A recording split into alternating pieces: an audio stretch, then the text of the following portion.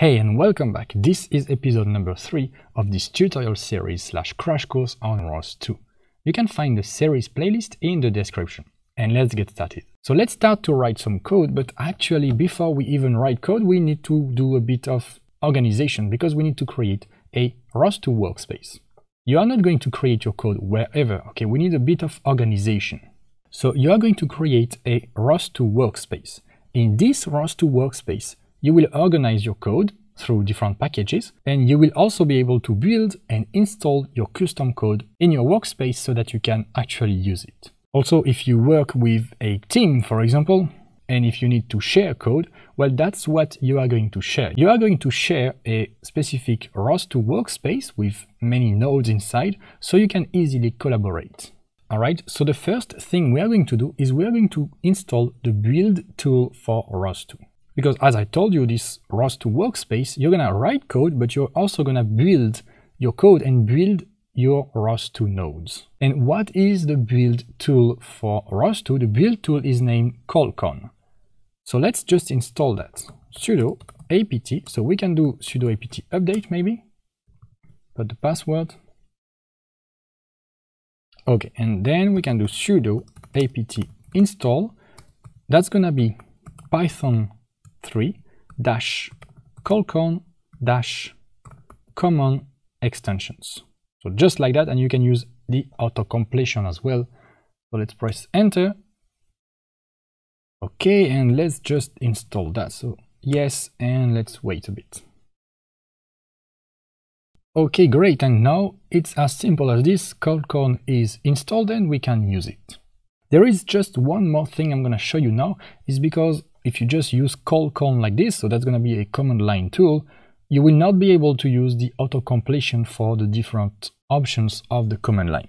So we need to do something more to enable that. So let's do clear here, and let's go to cd/user, so usr share, and then colcon, so colcon _ arg complete, so you should have this now, and then /hook. And in here you can see we have a bash script. And that's going to be very similar to what we did with the environment setup for ROS2. We're going to need to source this bash script so that we can use the autocompletion for colcon arguments. And instead of sourcing this script every time we open a new terminal, I am simply going to do gedit here bash rc. So let's open this. And let's put that on the side. All right.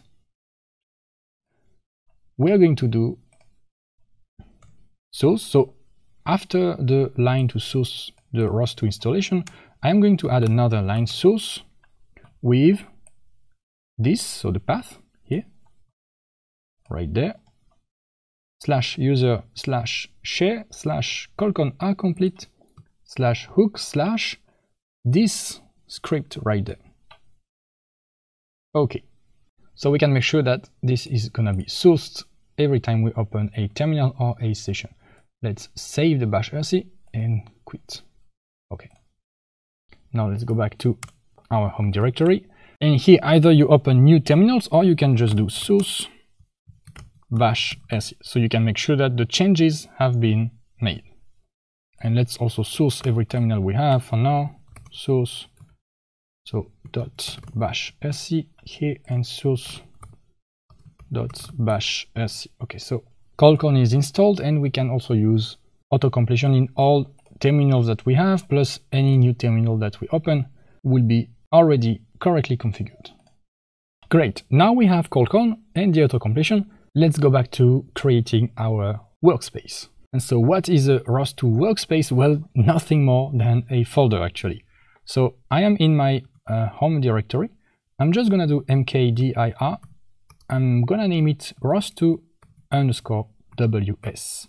So that name is actually quite common. That's something you're gonna see quite often as a ROS2 workspace. You can use any name you want actually, but I'm gonna keep this one for this tutorial.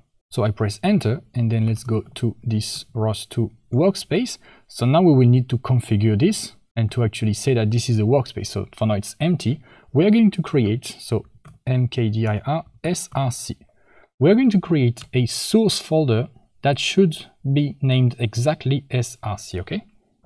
So now you have a ROS2 workspace and inside src folder. So in this src, that's where you actually are going to write your ROS2 node. And how is it going to work? Well, you already have a ROS2 global installation.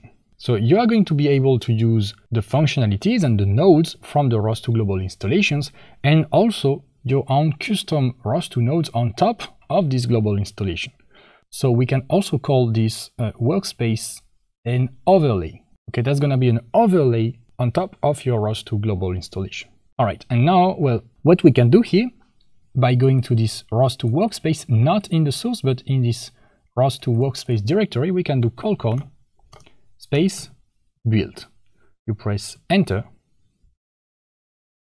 and you can see, well, 0 package is finished because we have nothing in the source directory, but the build has been successful. If I do ls, you can see now we have 3 new folders. We have build, install, and log. So colcon is going to fetch the code that is inside the source folder, and then it's going to do stuff, it's going to build, and it's going to install nodes inside the install folder. And if we go to install here, you can see that we have actually another setup.bash script.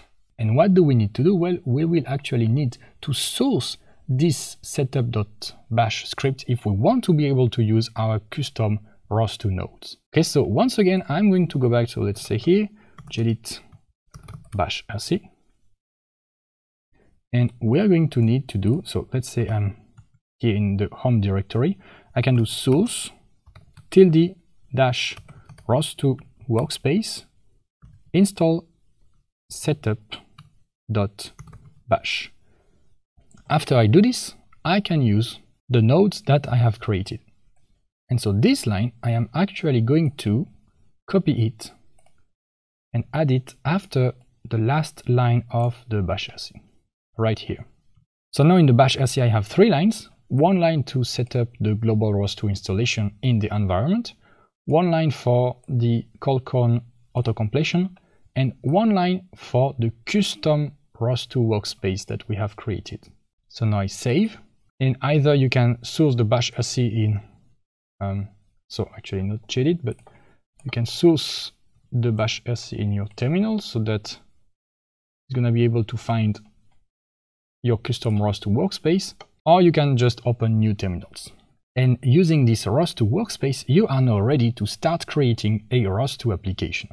Alright, that's the end of this episode. If you found it useful, you will definitely like my full course on ROS2 for beginners. This course contains more than 10 hours of content and will teach you everything you need to create complete ROS2 applications. You can find the link in the description. Thank you for watching, see you in the course or in the next tutorial of the series.